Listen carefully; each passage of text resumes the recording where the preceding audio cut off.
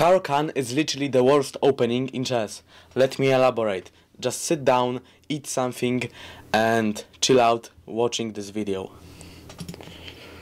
This game is from 1960s. It's older than your father. So listen to it, because you need to listen to older people, right? And older things too. e4, c6, d4, d5, e5. You are playing the most popular line in Caro-Kann. But now, white usually plays bishop d3. However, there is knight e2 played. Do you see the purpose? Yeah. Knight g3 attacking the bishop. It's literally like the main line with d4, c6, e4, d5, knight c3, d takes c. When the knight from e4 jumps onto g3 and attacks the bishop. h5, bishop h7, and then bishop d3. And what would you play? Because my instinct says queen d3. However, he plays c takes d. And this is because we want to play queen on g4 and not allow black to move the bishop because they need to keep defending the g7 pawn, which is very nice idea. a3, obviously blocking the knight. That's what you usually play in this variation with white. You just block the knight here. c5, he takes, and yeah, he's one pawn up, he's winning. Do you really think so? He's just going to play pawn to b4 and even bishop b2 or knight d2. He's just going to get the pawn back. E takes f, and as we can see, black is already making mistakes. Like they are opening their king, they're opening their own king because they don't know what to do. Knight b3 and rook g8. So they want some counterplay. However, can you show me a weakness of white? Because I can't. Like, there are no weak spots. This knight is stable, this knight is stable, those pawns are very strong. This pawn on h5 is nice.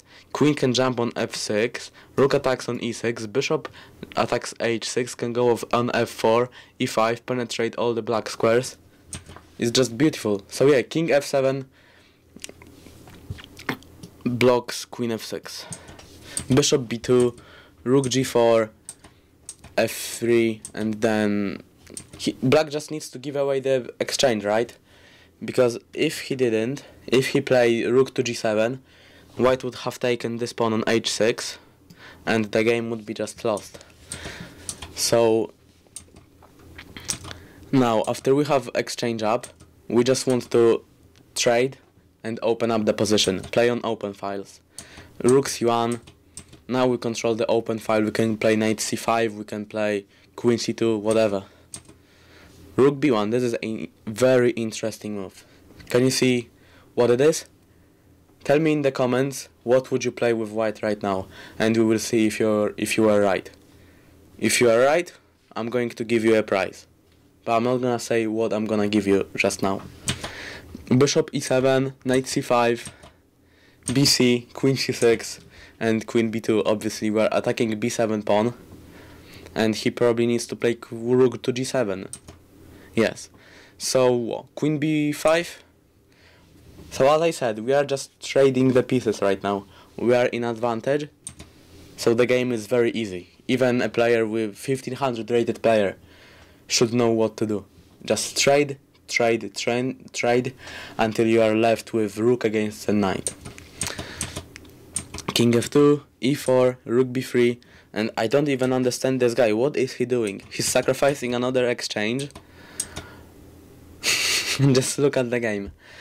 Like literally 4 pawns in the center, 4 black pawns in the center, attacking one pawn, gangbanging the pawn.